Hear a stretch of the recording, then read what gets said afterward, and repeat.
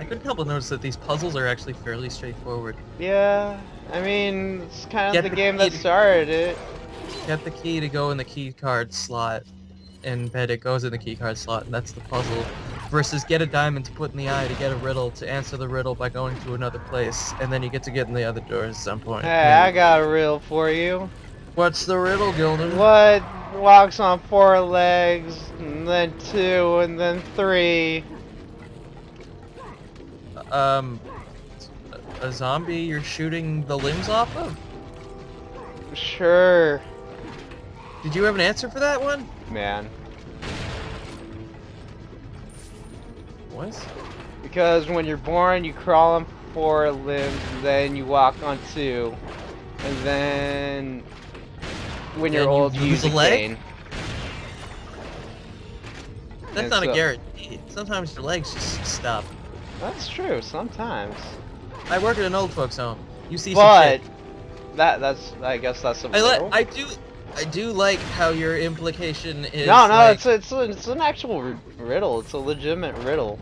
well, I'm it's not making terrible. this up. It's something that I heard. It's terrible. I hate Isn't it. it? Worst riddle I've ever. 0 out of I'm 10. sorry, man. I didn't come 0 out up of with 10 it. would- It's something that was already a thing. 0 out of 10 would not riddle again. Terrible, man. Terrible. Never say that riddle ever again. Seriously, man, just not worth it. What's worse is this guy is someone I'm friends with, and he's in game design. The other guy from earlier that I was talking about. Right. And he basically admitted to me that his opinion is the only opinion that really matters to him when it comes to designing things. And like, that's fine if you're making a game for you, but if you're ever gonna make a game for an audience, that should not be your mentality. And then he told me that that doesn't make any sense, and then I just sort of quit. Sounds like a winner. 10 I out of 10. Factual. 10 out of 10 factual, win all the games. I just noticed that you're just stuffing gold bricks in your pants. I need all the gold I can carry. Like, gold coins, I I'm guess. telling you, man, Leon is a gold You- digger. I'm just saying, you have a lot of pockets, so the gold coins kind of make sense, but the gold bricks, where are you keeping those? You were sitting on Do a you really bank. want the answer to that? Yeah.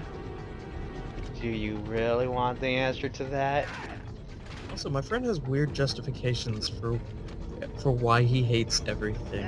He's really pissed about Pac-Man getting into Smash Bros. Because It's a pretty random choice. I'm not gonna lie. It's not that it bothers me a whole lot. It's just why Pac-Man? Namco's working on the game and it's their mascot. Okay. See, now it makes more sense. I didn't know why before. Now I do. Yeah, Namco's directly shoving their dick into this Smash Bros. Okay. If they You can want to hear do that, then I accept it. You can hear the moans of Smash Bros. From here. They're just like, oh, Smash Brothers, so Oh, Namco. good. Harder, Namco, harder. I didn't know they were in bed with each other. And then I can tell that there was just a period where Smash Bros. Just went, now shove Pac-Man in there. They're just like, harder, damn it! Harder! We can't... It's just not good enough. Harder! Okay, stop! But the funny thing is with Smash Bros. In this analogy is you can use a lot of shit. Get the spiky one, and then Sonic gets in. Is Sonic gonna be there, or is that just... Was that just like a brawl thing? No, Sonic's already been confirmed. Oh. Why didn't I know that? That's one of the new main selling points of the new Smash Bros. Game. It's like Mario, Sonic, Pac-Man, and Mega Man all in one game. Mega Man. And now it makes a bit more sense why Mega Man got in, because I didn't really get that one at first. Sonic, I guess, makes sense because Nintendo has always had a thing with Sega. But Mega Man was weird to me, and then, like, I realized that Capcom's, as I said earlier, super in the shitter. And they're just like, can we get some money if we let you use Mega Man for your next big hit game? Well, everyone's been asking for it, so there you go. Like, I just get this weird feeling, like, just Capcom sitting there bowing as hard as... Cutscene!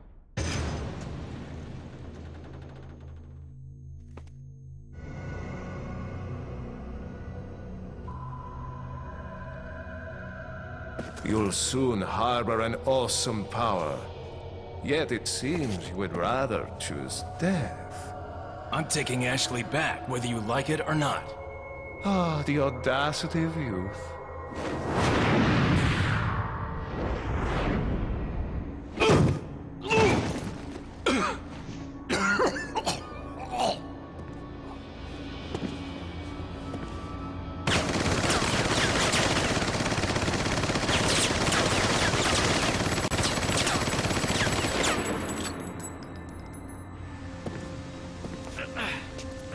Leon, now!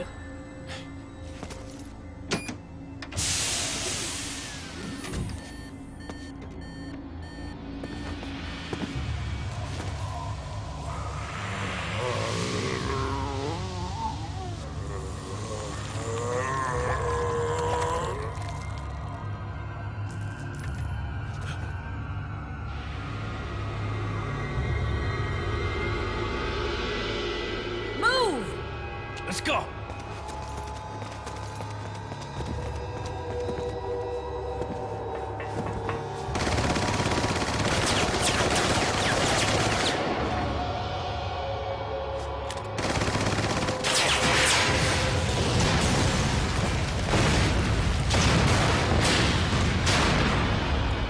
Well, she didn't really aim those. None of those actually really hit him. It just sort of created You figure fire. that if I wait here long enough, he's just gonna bust through and be like, Leon, we're Does not finished. Does he? No. Oh. No. But you figure he would, right? Yeah. Yeah. I guess. Oh my god, why is there a fifth melon right here, right now? Can I read this one? Yes. Louise Memo 5. Wait, who's writing this? Louise. I don't know who Louise is. Okay, let me see if I can explain this. Do you remember back in the castle, all the way back in the castle, there was this random guy, and he gets stabbed in the chest by Sadler? No? Fuck it, I'll just give it a... I'll just give It's it my okay, best. I'll show you afterwards, okay? I'm sure that cutscene exists on Tubes, I can just send you a link. Okay. Louise Member 5. From the initial stages of the research, we have been searching for a safe and practical removal procedure of the Plaga. Oh god, I remember, that's gonna happen today. Of the goddamn Plaga. Ironically, it turns out that the real objective of this research was not to find a way to remove the Plagas from the infected persons, but to find a way so that the Plaga could not be removed from the body. So, okay, pause. How do you mistake the two projects? No, it's, okay.